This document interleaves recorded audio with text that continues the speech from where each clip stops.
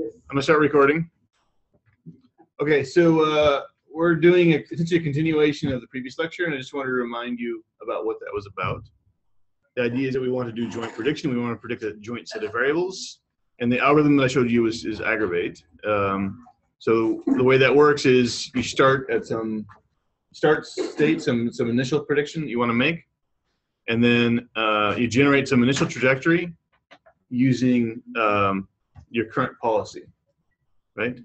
And then for each decision that gets made on the trajectory, you look at the deviations. So you look at the deviation up, you roll that out, and then you look at the deviation down, you roll that out, you get losses for each of these, and then you have some sort of cost vector associated with the different deviations, right? So you have the cost, the loss that you eventually achieve, you eventually observe when you deviate from your policy, and then complete rollout with the reference policy. So are there questions about this basic approach? So the key observations here, I think, are that this is actually fairly similar to reinforcement learning. In the sense that in reinforcement learning, you have to deal with the sequential decision making just like it's being done here. So there's kind of a natural motivation to be approaching joint prediction problems in a reinforcement learning approach, because maybe any progress you make here can apply there.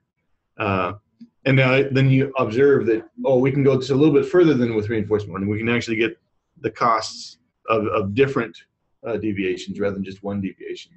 And that turns out to be very powerful in terms of giving you the contrastive information you need to learn well. I mean, would it make sense to think about reference policy in a way as the policy at previous time step? For example, you are continuously fighting against yourself. Yeah, we can do that. We'll get there. Okay, so today we're going to go into more details about how well this works and various things.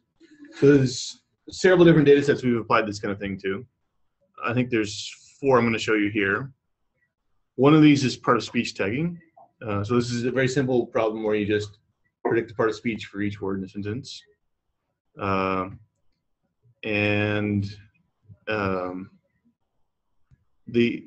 There's some choice of which features you use, which can be dependent upon, maybe you have some window into the words for each position that you want to predict with, or maybe you want to stem the words or things like that. So that was optimized for the CRF++ approach, which is using LBFGS. Who knows LBFGS?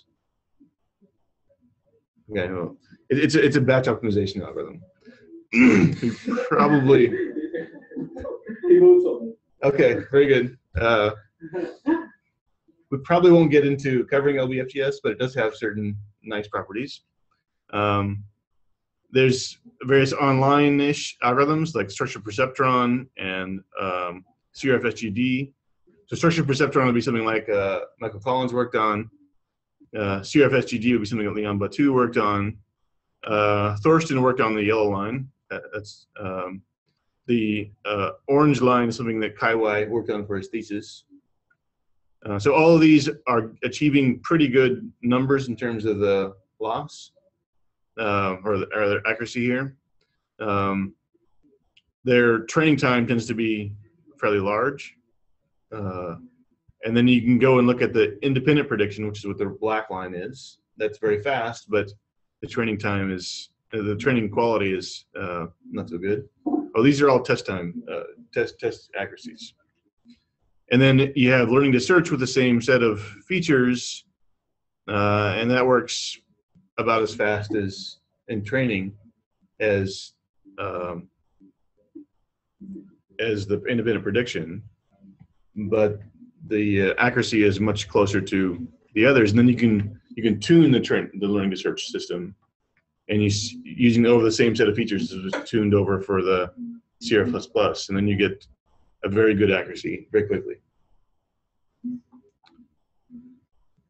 Okay, so it's important, I think, to see that the x-axis is logarithmic scale, so this makes an enormous difference in terms of how long you wait for a good solution. So this is an example of what an input data set would look like.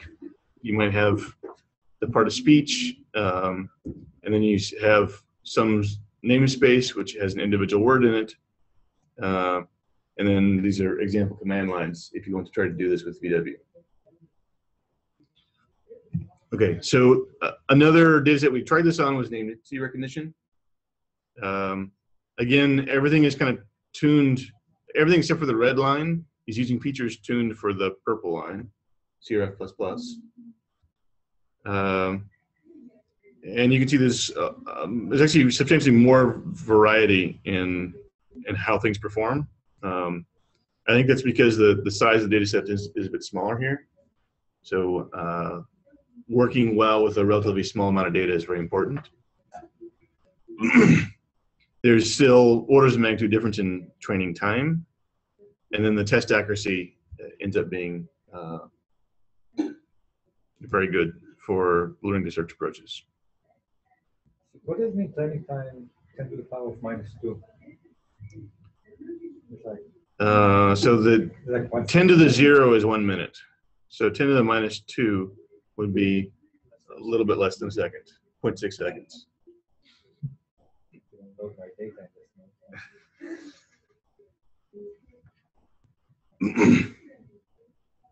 It's very surprising. I mean, there are these overheads, as you all said, of like just iterating over the data, loading, all that stuff.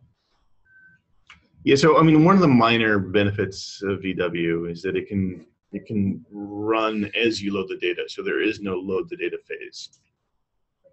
That's what I mean.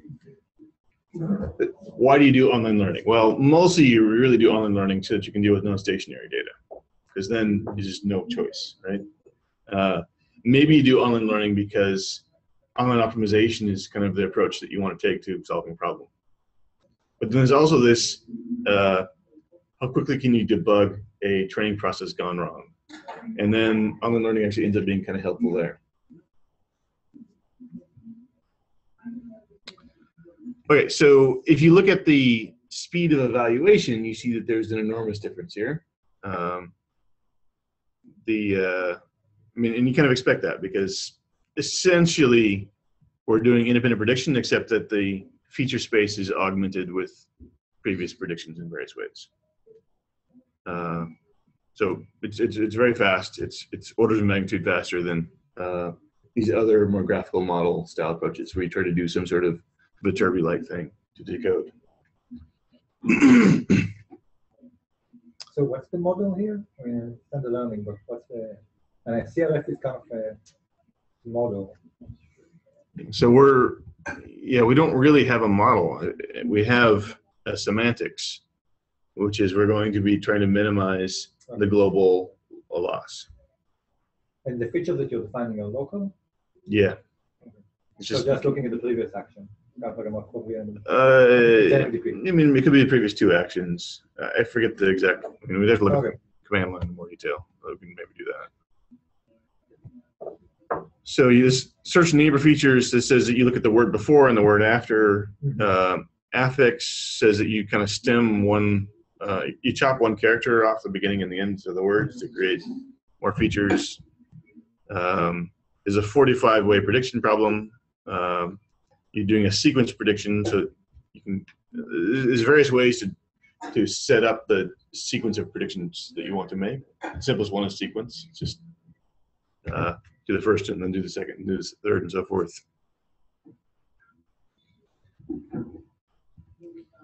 Okay, so this tells you that this works pretty well for this kind of relatively boring problems. There's some more interesting problems where we've also tried this. One is entity relation. So this is Kaiwai's thesis. So the 300 seconds is his thesis work. And then the 13 seconds is what happened when he came and visited us as an intern. And that also took 6 years over 3 months? No, it was less than 3 months, I think. I don't think you could necessarily credit the entire thesis to Structured SVM. But yeah, this does work pretty well. It's relatively easy to make it work, which I think is something that is fairly important in practice. I think the more important thing is that he really tried to get it to that 300 seconds down. We worked very hard on that. And then we also applied this to dependency parsing. So this is applied to a suite of different problems. It's comparing with Yoav Goldberg's Dyna parser, the Stanford neural network, and the Stanford neural network parser. Chen and Manning? What's that? Chen and Manning Yeah, I parser? think so. How does it fare against the more recent one? I don't know. We haven't redone the experiments. Okay. I mean, I would assume that we haven't done anything, so probably if they compared with the previous experiments, then you can kind of extrapolate. I'm sure they're doing better on English at least, because they really focus on that. In terms of having a kind of a fire and forget learning algorithms you can just apply to an arbitrary language, I think this is actually pretty good. There's not a lot of tuning going on across the different languages here. Just kind of we apply it. So there was a problem, by the way, with the Stanford neural network parser, where if a sentence had multiple roots, then it would barf, and that happens in some other languages, which is where the stars are. So they often perform poorly there. What's the AR? Arabic. Why is it so hard? Like pretty like 1990. Yeah, I don't know. I mean, a lot of these. How much data do you have? Yeah, so we're using one of the standard data sets. And I'm quite sure DARPA has a much more not if you judge according to how they deal with the Middle East. But there are actually interesting reasons potentially. So data sets might be smaller. Data sets might be less consistent because the quality of annotation is different. And the most disappointing answer is potentially arbitrary choices that are done during annotation that are less susceptible for learning, where everybody is optimizing on the pen treeback. So the whole field is optimized there, and suddenly something is doing a bit differently, and everybody panics. But Japanese is quite close. So Japanese is one where the Dyna parser actually does slightly better, which is interesting.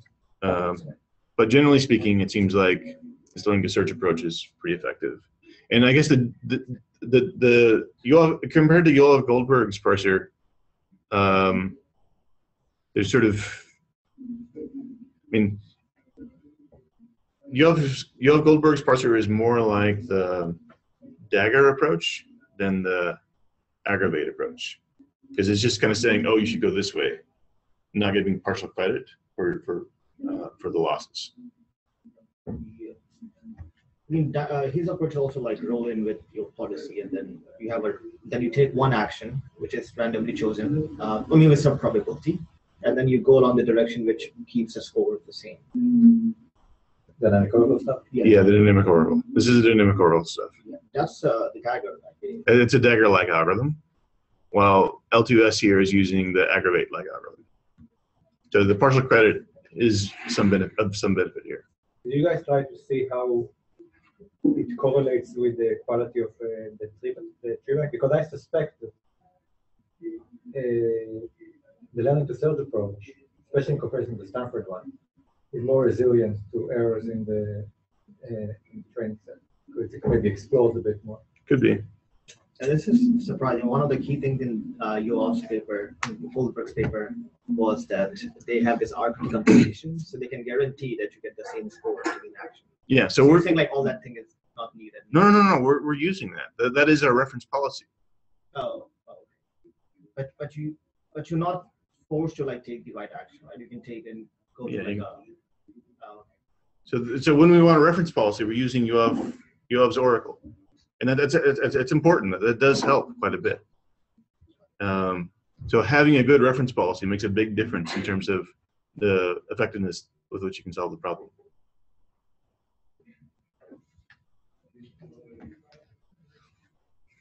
Okay, so let's talk about how we think about success a little bit in more detail.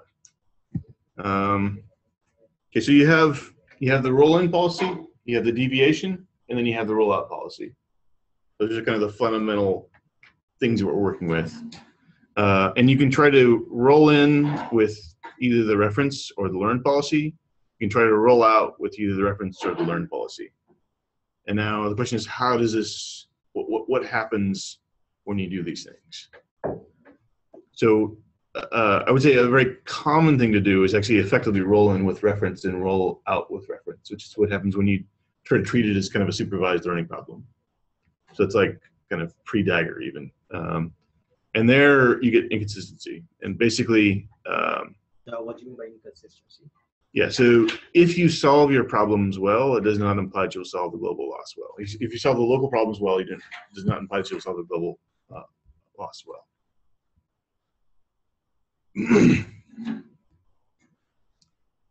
All right, so let me see. All right, so suppose, there's a little search space here with S1, S2, and S3. And I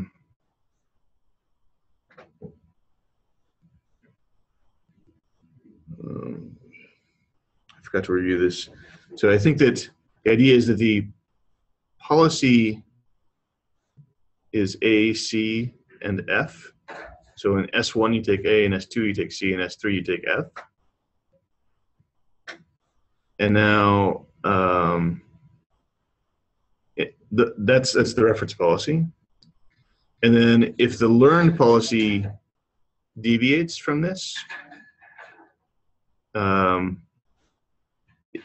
not going to get the right training signal to achieve small loss. Let's see. And so let's suppose the learned policy systematically chooses B.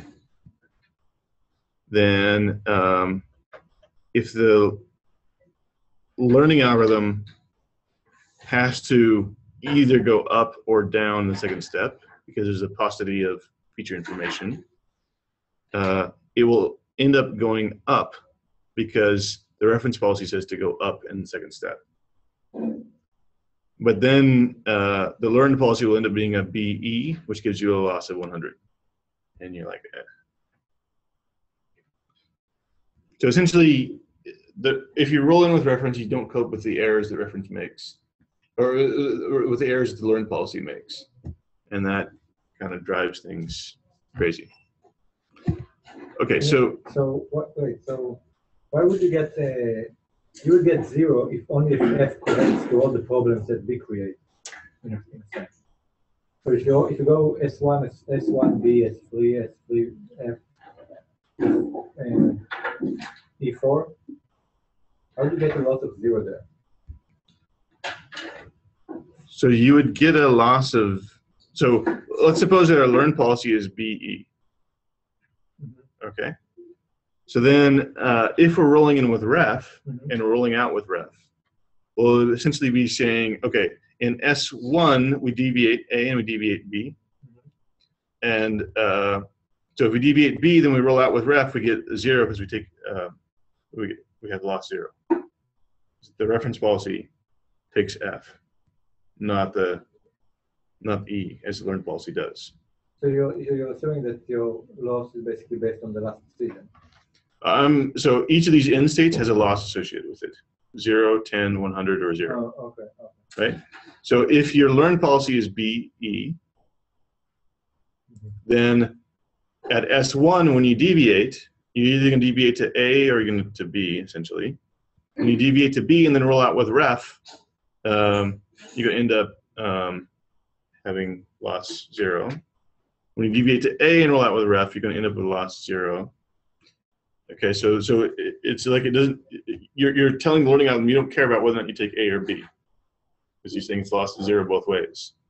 And then if you deviate at S3, no,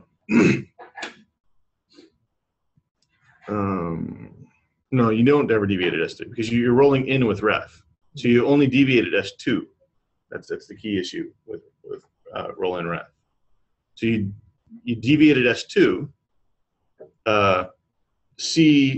Taking action C from S2 is much better than taking action D.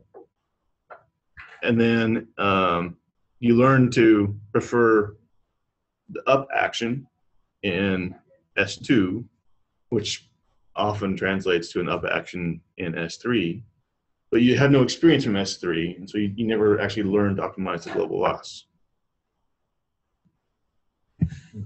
Okay, so you can prove a little theorem that says that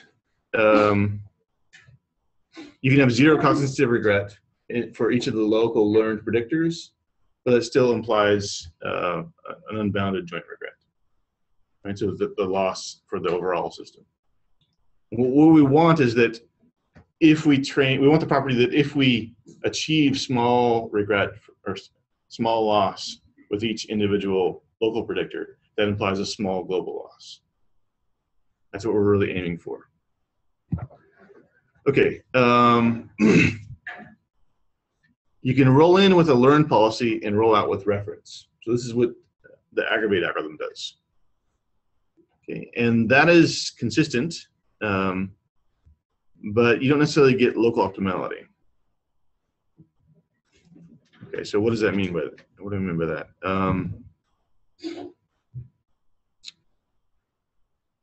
So let's say that our features are identified. So we have C on the lower level, and we have D on the lower. But we have C in the second step, and we have D in the second step. And whether or not we're at S2 or S3, we can't really make a distinction between them because the feature information is scarce. Okay. So if we're going to S3, then we would prefer to take action D. But if we're at S2, hold on.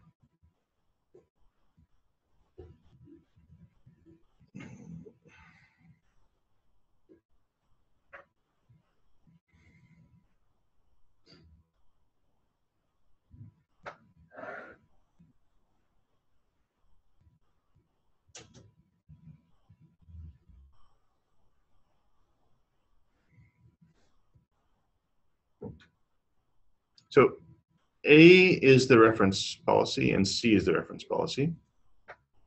So when we roll out with A and C, we're going to observe a loss of 1 when we're in state 1. And if we deviate from S1 by B to S3 and then roll out, we'll get a 1 plus epsilon. Right?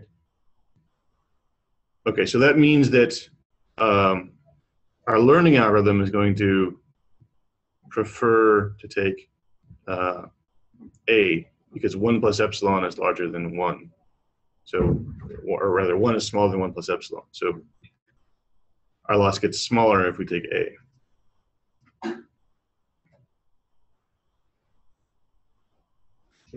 And then when we reach S2, we're going to deviate according to C and D. And now our learning algorithm is going to prefer D over C because 1 minus epsilon is smaller than 1. Right? So now we're kind of in this weird state where if we deviated B and then did D, we would achieve loss 0. But because we're rolling out with reference, we can't ever really learn to do that. We're always going to end up preferring A over B when we roll out with reference. So your reference policy is not perfect. I mean, it has a mismatch with the loss. That's right. Yeah. So the reference policy is not perfect here. I mean, don't you do this thing in these scenarios where you roll out at different time steps and at some point you never roll out? So there's a chance that the policy will actually see B, D. Not when you're rolling out with ref. So you have to roll out at some point. Is that what you're saying? So when you roll out with ref, you always take either A or C. Yeah. That's a definition of ref here. Yeah, that's fine. But I mean, you're not supposed to always roll out, right? I mean, like always deviate. I mean. Well, I think the general rule is that you want to have 1 deviation and then a rollout. if your reference policy is like this one, and it doesn't really like it doesn't look great. Like, what can you say about how well you can train? I guess. Yeah. So we'll get to that in a minute. But what you can say is you will be able to compete with your reference policy as long as your local predictors are good. Oh, so this is kind of no matter what your reference policy is, are you going to be able to learn to do better than it? Or like the same? I think it's more like no matter what your reference policy is, you would like to be able to learn to do almost as well as it. Oh, okay, yeah. Okay, so that's roll out with reference, roll in with learned, according to Aggravate. So you can prove that if you have zero cost-sensitive regret, you'll have zero joint regret. Okay, you can also think about roll in with learned and roll out with learned. And then you're really falling into kind of the reinforcement learning setting. So this is actually a fairly reasonable reinforcement learning algorithm, but you're not taking full advantage of the information that's available in this situation, right? And then it's kind of a half and half approach where you roll in with learned and you roll out with ref half the time and learned half the time. And then you can kind of optimize both your one-step deviation regret and your consistency with respect to the reference policy. So you're going to try to compete with two different things. One thing you compete with is the reference policy. Another thing you compete with is the deviations from your existing policy. Okay, so there's a paper about that middle one. I'll put it online. But the next thing I wanted to do was kind of go through the one technical bit here, which is how exactly do we talk about zero cost-sensitive regret implies zero joint regret. Okay, so we have PyRef, which is our reference policy. We have PyBar, which is a stochastic average learned policy. So you have a policy that's, I mean, that policy may be changing over time in general. And so you're taking an average over that. You have J of pi, which is the value of the policy pi. And now we want to bound the difference between the average policy that we learn and the average value of the reference policy. Okay, and we would like to say that this is small. Okay, so we're going to prove that this is bounded by, okay, so it's t times the empirical expectation. So we have a learning process. It's going to be updating over time. So that's what the n is. So and then you also have your time horizon. That's the t. What's the number of steps? Is the time horizon? The number of steps is t. The capital T. Capital, yeah. So we're thinking about a situation where we have big T steps for each episode. Okay. And then little n is kind of indexing over a sequence of policies. Sure. So the idea is that little n is indexing a sequence of learned policies. And what's small t? Small t is just the index for the time step. Okay. So t is the horizon. Yeah, big T is the horizon. Is it fixed? I mean, sometimes n smaller. Let's just say it's fixed for simplicity for the analysis.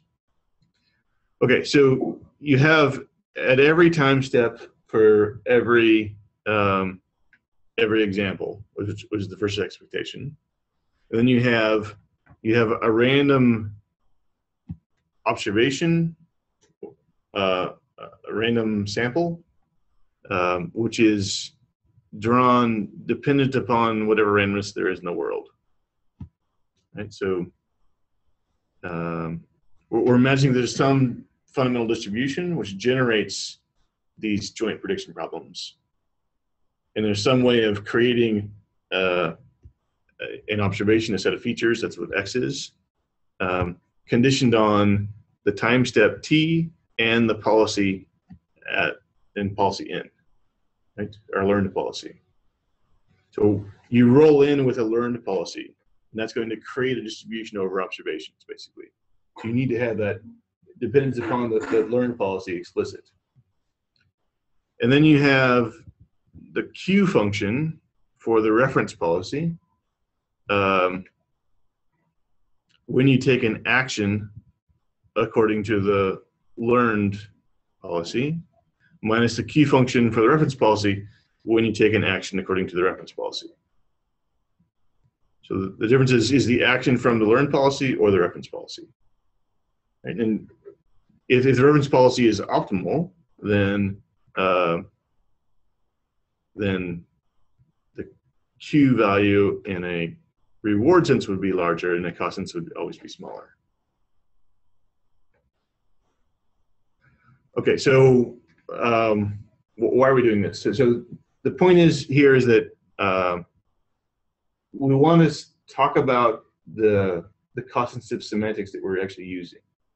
So since we're rolling out with the reference policy, we're really thinking about implicitly about the Q value of the reference policy from the observation that we're operating at. And then it's the difference in those values is what forms the cost structure that our learning algorithm, that the cost-sensitive learning algorithm optimizes against. Okay, so if this is true, we'll get to the proof in a moment, but if this is true, this means that all that you have to do is predict the action which will achieve a small regret with respect to the Q value of the reference policy. Okay, so Could even be negative, right? what's that? Could even be negative. Could be, yeah, if the reference policy is suboptimal.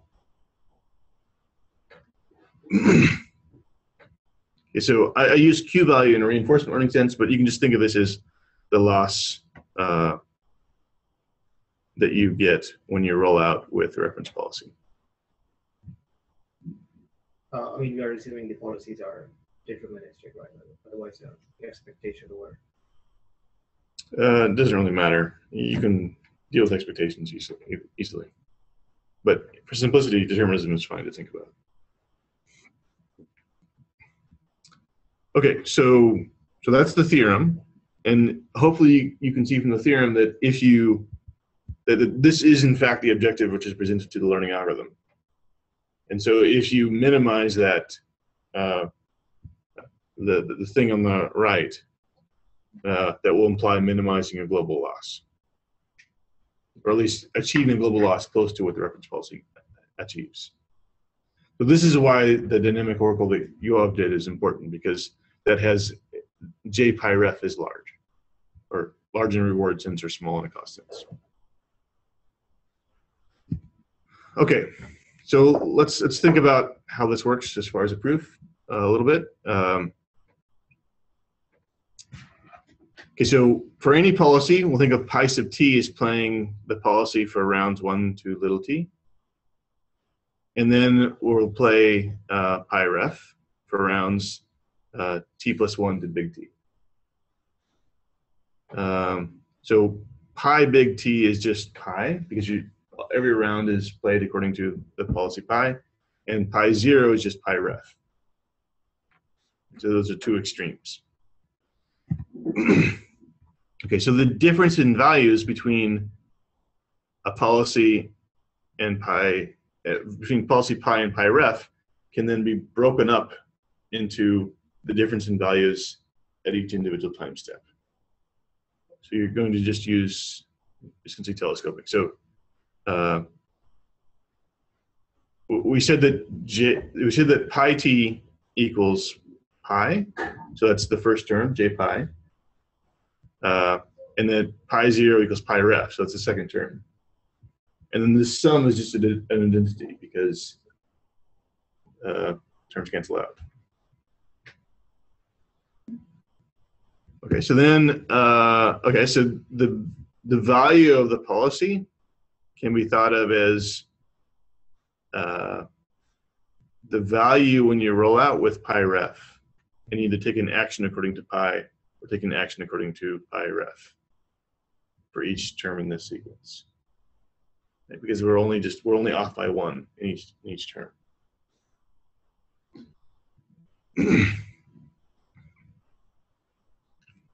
Okay, so then, okay, so we have this sum over time steps, which you can think of as just an average over time steps times t. So that's minor. And then this applies for any policy pi, right? There's no assumptions about what pi is here. And that means that it applies to this average stochastic policy over your learning process. So we have an identity which holds for every policy, so it holds for any average over policies. And we just slide that into the sum. Your computer is going to die. What's that? Your computer is going to die. Really? How do you know that? There was a warning on battery. Interesting. Is there power? Yes, there is. Let's do power that way.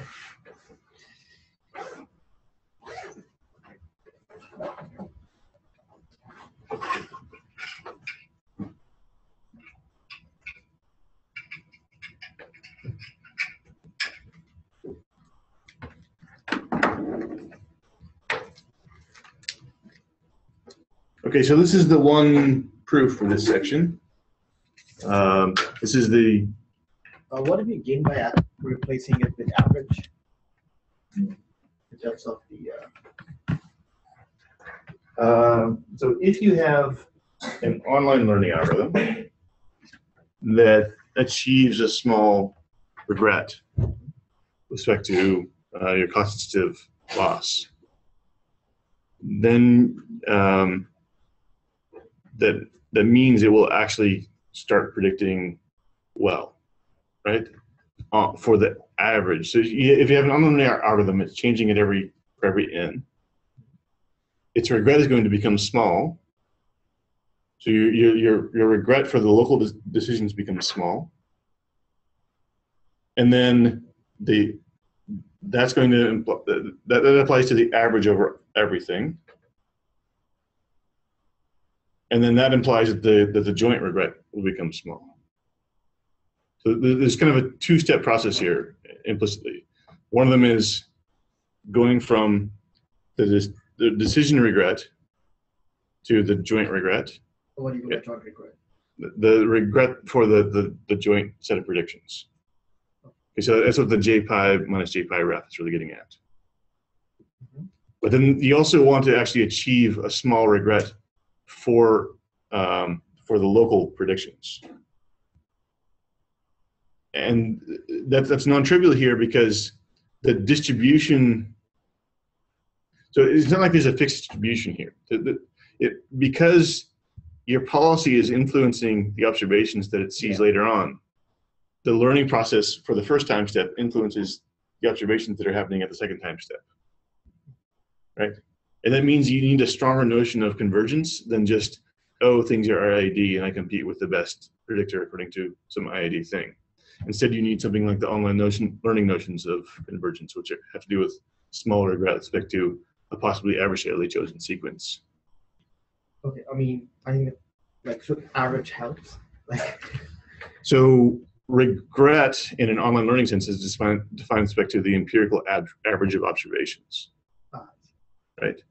So this is saying that we have a regret guarantee going from local prediction to joint prediction, which is compatible with the regret guarantees which occur for online learning algorithms.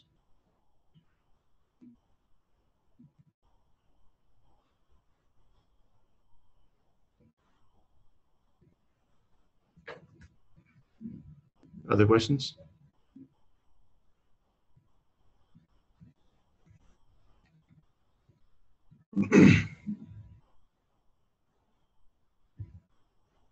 Oh, okay. I mean, by average, you meant here the average over like the pi t's, right? So it's the same policy rolling out, rolling with different It's not like you're training the pi and then you take the average over the.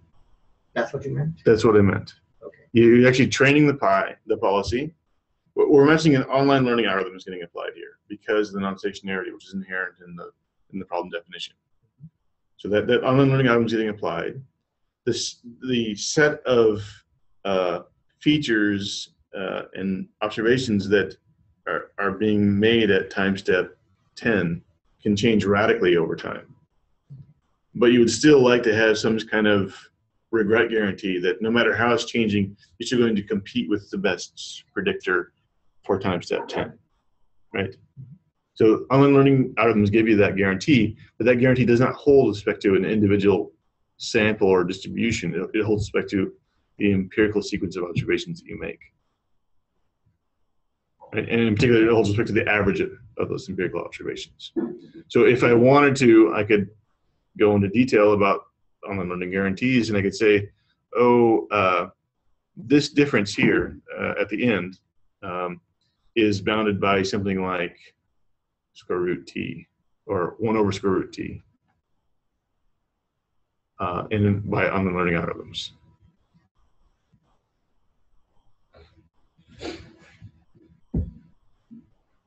You seem suspicious. I mean, not completely like following the square root t part. Because this is, I think, a really important point. When you want to do joint prediction, you must, if you want to do it in a learning to search style, or when you want to do reinforcement learning, in both cases, there is no fixed distribution over samples that you're optimizing against. Your actions are influencing the distribution that you're observing. And that means that your notion of convergence of what is a good learning algorithm needs to take that into account. You can't just say, oh, look, I have some potential and I optimize it. You have to say, I have an online learning algorithm which will actually do the right thing for any sequence of observations that it gets. Right? It'll minimize the regret. So it will compete with a set of policies. So this is kind of a step where we're kind of forced. There's several different ways to talk about competing with policies. One of them is, the world is IID, and now we're going to, the best policy in the set is going to be have an empirical value close to its true value, and so we can just select it out. And another approach is more the online learning approach, where you say, look, I have an algorithm, I'm going to guarantee that it competes with a set of policies, and that may be competing on a changing distribution of observations. So that guarantee becomes important in this setting and in reinforcement learning settings. Sure, but how does the average? So that's okay, but how is the average taking that into picture? Well, the regret for online learning algorithms is with respect to the average over all of the individual data points.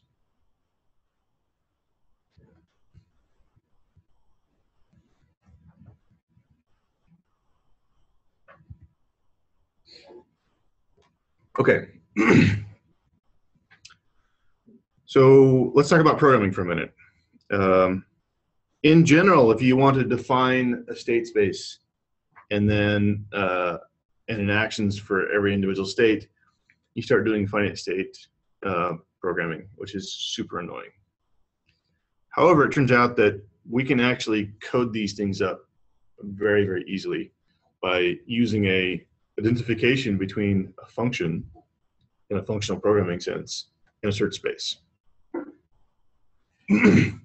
So if Hal went in and he tried to figure out how many lines of code are associated with the actual training and prediction parts for each of these different toolkits. So there's CRF-SGD, which is Liam Batu's code. There's CRF++, which is doing the LBFGS. There's structured SVM. I think this might be Thorsten's code, I'm not sure. And then there's the learning to search, where very, very few lines of code are actually required to code this up. Now, I think lines of code is kind of the wrong thing to look at, but I think it actually does. There's other things to look at as far as the ease of programming, which are actually more important. But the point here is that you need just very few lines of code to actually do these kinds of things. Are they all in the same language?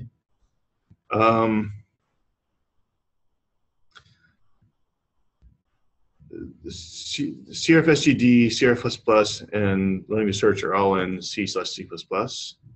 I think the SSVM is in Java. So I think Java might be a little bit more verbose than, but I don't think it's dramatic. Okay, I think counting lines of code is kind of, it's focusing on the wrong thing, but I do want to emphasize that this is relatively easy to program. This is what it looks like for the sequential sequence predictor in VW. You loop through your examples. You call predict, giving as advice the label if the label is available, and not giving any label if there is no label available. And then you just you call loss, just doing Hamming loss. And so was the prediction right or wrong?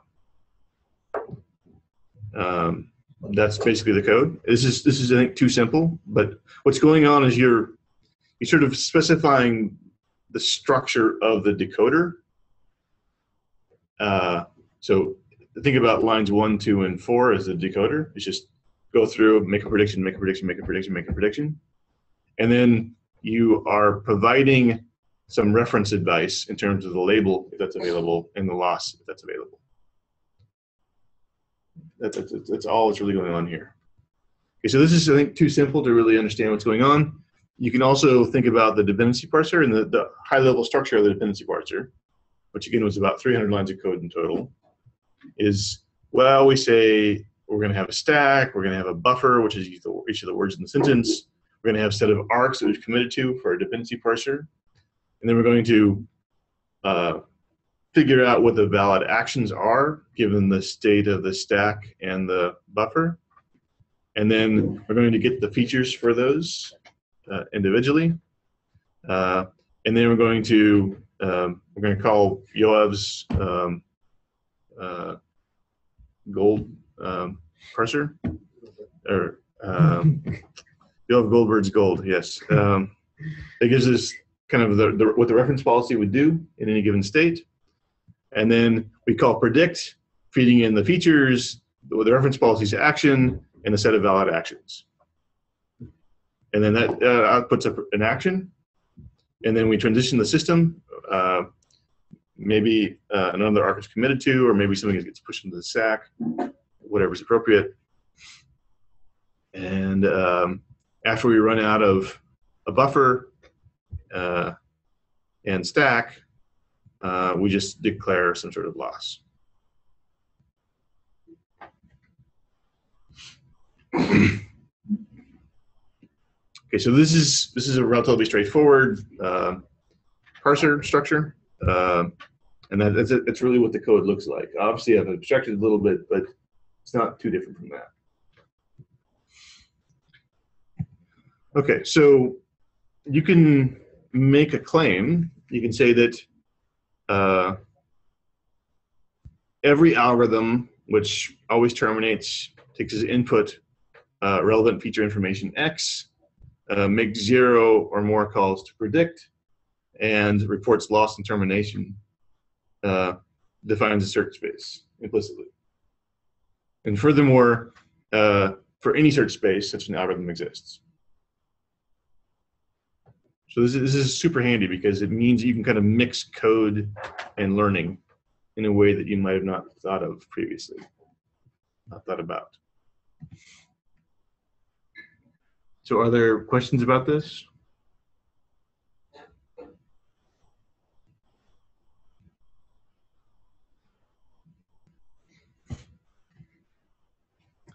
Let me just emphasize things. Let me go look at the code. So this is on this is in the Woelfel-Wabbit code base.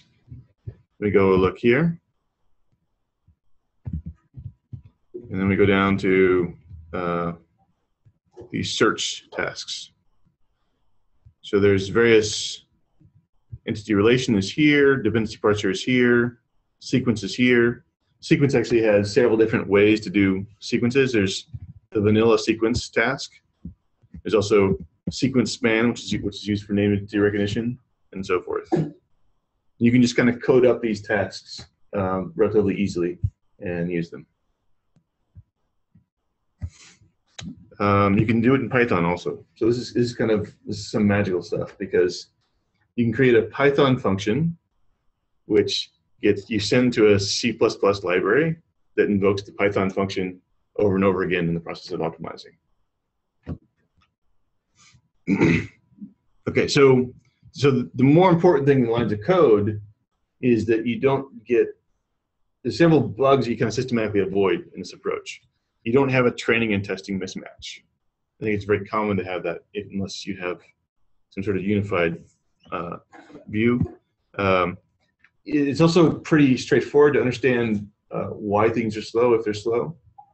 If you're operating in a high-level language, it can easily be the case you make a minor change which appears minor, and then it actually ends up blowing things up. So if you add an extra arc to a graphical model, that can have a dramatic effect on the convergence and runtime for your learning algorithm.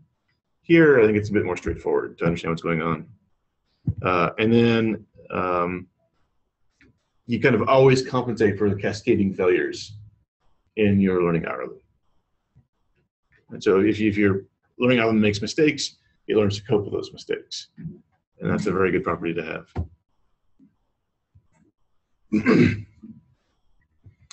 Okay, so now I'm going to go through some other kind of issues and approaches. Are there any questions about programming this kind of approach? I mean, just one quick question. So this approach assumes that the policy is dependent only on the local features, right? Because I'm asking because like nowadays the RNNs are dominating the NLP, and RNNs are implicitly like taking the entire history of actions into account. There was recently this paper on called Beam Search Optimization by Alexander Rush, and they were doing something. I mean, it's not really the same, but some ideas are shared. For example, getting a reward only at the end, removing train test mismatch. But they were doing a beam search because there is no way you can actually. So this is not inherently incompatible with carrying information from earlier predictions. So RNNs and LSTMs, things like this, they carry information from earlier in the prediction process in, let's call them channels. So you have a bunch of channels, they're essentially wires with the values. Those wires with values get updated at each step in the process. There's nothing inherently incompatible about this approach, but you need to, I think there's the onus of proof is sort of on us to prove that those are compatible. We haven't done that yet, right? I believe that the two approaches can be combined, and they will be beneficial to do so. Have people tried doing it with RNNs, learning research? I mean, there is something called scheduled sampling. I mean, but so scheduled sampling is dagger decision. Kind of a dagger-like style thing. This is what Semi Benjo worked on. So I think people kind of. So I think there's two difficulties here. One of them is for neural network people.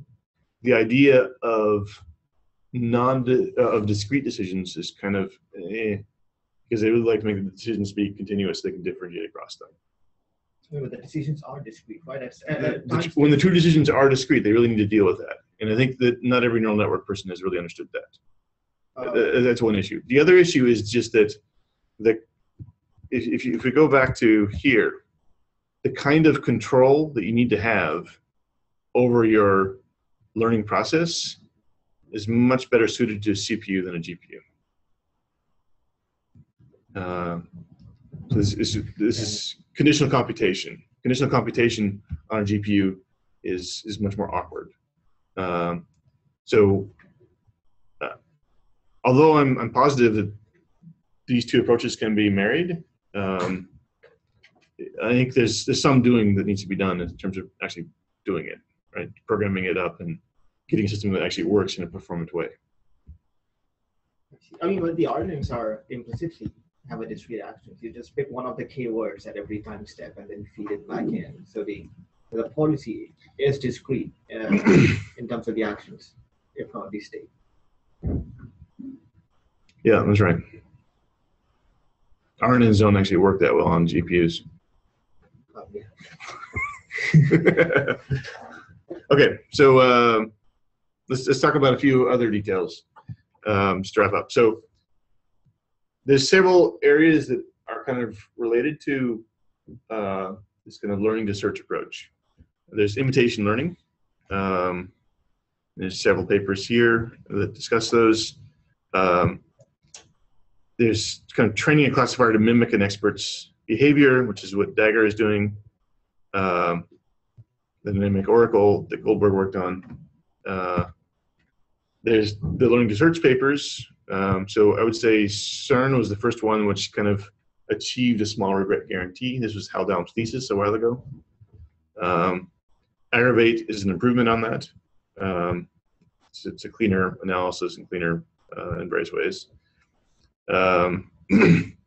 If you have a suboptimal reference policy, that's like that half and half thing that I showed you, then there's a paper at ICML 2015, talks about how to analyze that. And the code is in VW.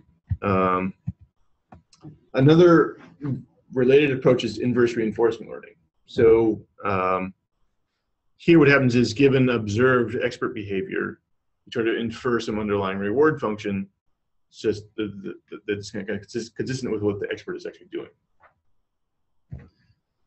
So there's several papers on this, proposals, solutions. There's a nice paper from Andrew Ng in 2000 talking about how to create, how to do inverse reinforcement learning from sample trajectories, right? And then there's a lot of apprenticeship learning work, which is also along these lines. So,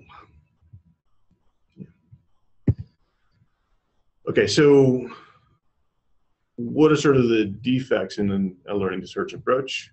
One of them in my mind is you really want to be able to automate the search order, because right now you have to specify, oh, I want to do this prediction and that one and then that one. Or maybe you go this way and then you go back or something, but you have to actually specify that in your program. So you can think of graphical models as essentially specifying dependencies, but not needing to specify a search order. So to the extent that they work, that's nice. There's problems because the computation can blow up rather easily. It would be nice to have a system where the computation does not blow up, but the search order does not need to be specified. Okay. The reference policy is often critical and not entirely obvious. There was a recent paper from, I know that it's something that Joel Penio worked on, but also Yashua Benjo was on that paper and several other authors talking about kind of automatically learning up. Essentially, you have two policies. You have your learn policy, and then you have another policy which has access to the label information. So it has sort of cheating information at training time.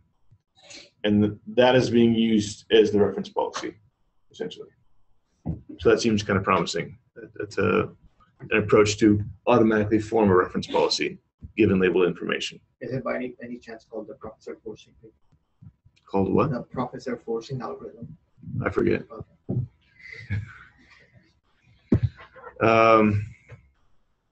Another issue that can come up is we're reducing the constant specification. So if you're choosing one of k things, it's okay when k is 10 or 100, but it becomes not okay when k is 100,000. You'd like to be able to choose one of 100,000 things in the machine translation-like setting. We'll probably have another class later on talking about how to do logarithmic time classification, but there's a fundamental issue here because specifying 100,000 costs has a time that's fundamentally like order 100,000. So you want to have a different interface to the base learning algorithm than what we're talking about here.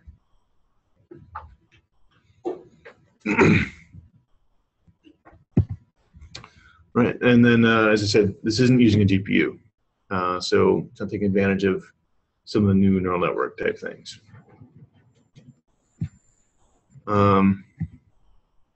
Okay, so we're trying to optimize a discrete joint loss. And the claim is that you want to do this by, you try to want to optimize the programming complexity. So you want to make it as easy as possible.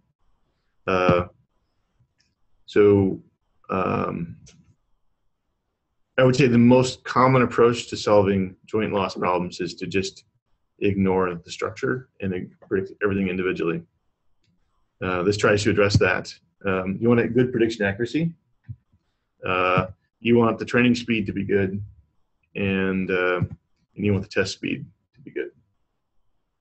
So I think all four of those are satisfied here fairly well. I expect to see, I see an increasing number of papers which are using learning to search like techniques, often in a bit more, well, there's kind of a ladder of approaches, right? So there's sort of, do you just try to predict what a demonstration does?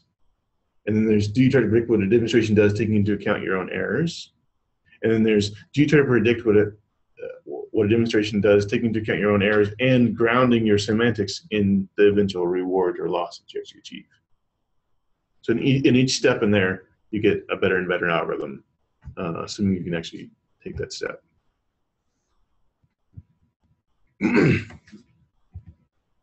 Okay.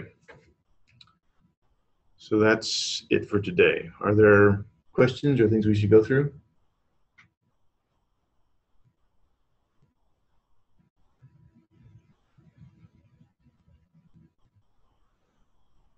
Okay. Thank you.